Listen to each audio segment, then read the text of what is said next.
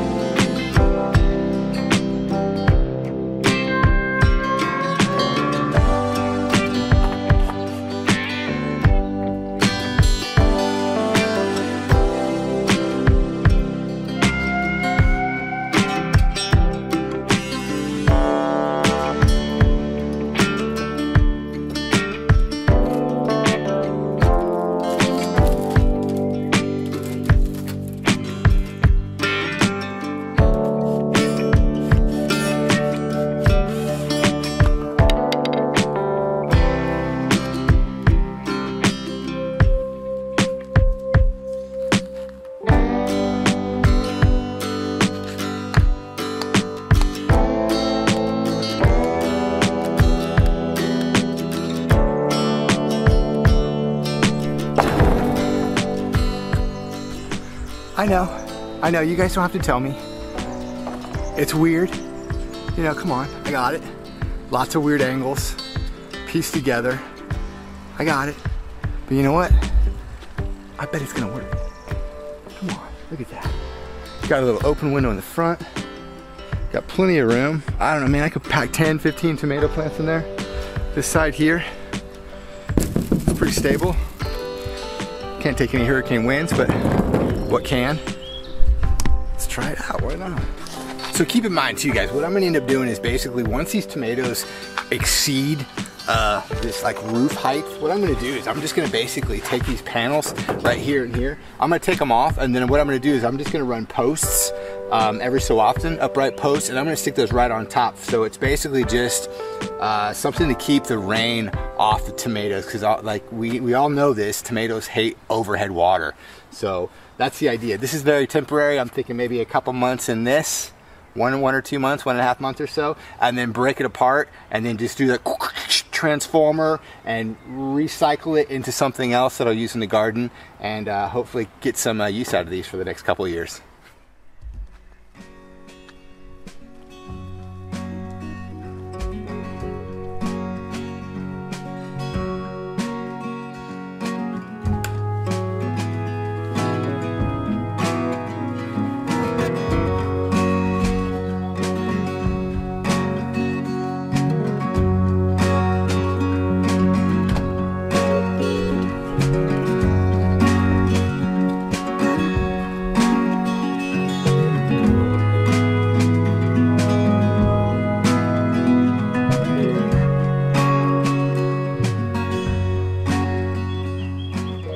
So I'm really taking another chance here, that's for sure. I don't know if you've ever watched one of these other videos I did on this cold hardy style tomato called the Oregon Spring.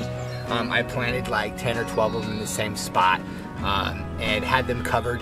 And then we had gotten a really nasty cold snap that came through. It was like minus 11 degrees Celsius in one night, and it just wiped all of them out. And it's at no fault to the Oregon spring, because they are pretty cold tolerant and are hardy. That was just too dang cold. So granted, like I said earlier, we are definitely still pretty far out to our last frost. So I'm gonna try these out. I'm not gonna try all my tomatoes. I'm gonna do some in here, and then I'm gonna put the rest in the greenhouse to kind of like temporarily set them up before I bring them back out here when I'm sure that that frost is gonna be gone and far away from us. These things are so big and tall. I'm gonna go ahead and do this thing that I call the trench method. I'm essentially gonna plant them very deep, but not deep in this way because I don't have a lot of depth per se to play with this particular strip of soil. So I'm gonna go deep as I can, and then I'm gonna run a trench, and then I'm gonna lay these tomatoes kind of plants down, kind of like bury them at you know, horizontally, and then bring them back up and then heal them over. I've done that before in my greenhouse, and they actually did really well until again a cold snap came through and wiped them out. So trial and error, I just keep on banging it out and seeing what works and what doesn't work. So luckily enough, I've got a bunch of tomatoes in worst case scenario. If all of this fails, I'll go down to the local home store and I'll pick me up some starts, or talk to one of my buddies and see if they can kick me some of their tomatoes that they've been working on as well. So, all right, let's get these things in the dirt.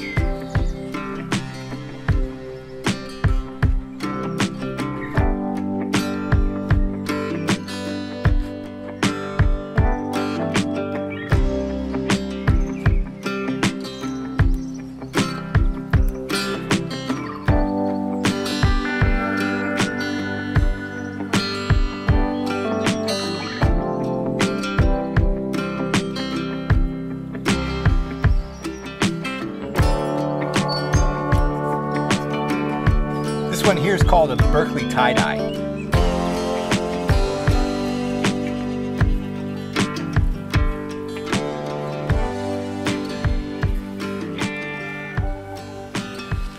Yeah, there's many downsides to starting seeds entirely way too early. But one of them is, for me, just now, is having to try to transport these long, I would say not quite spindly, but almost spindly, tomato plants. And then I just lost one, broke one off the top. Shouldn't be an issue though. Just go ahead and finish the break and plant her up.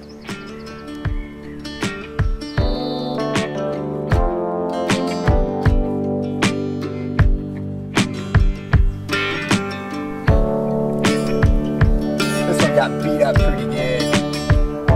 Let's see how it does. Good luck, little buddy. Good luck. I'm sorry.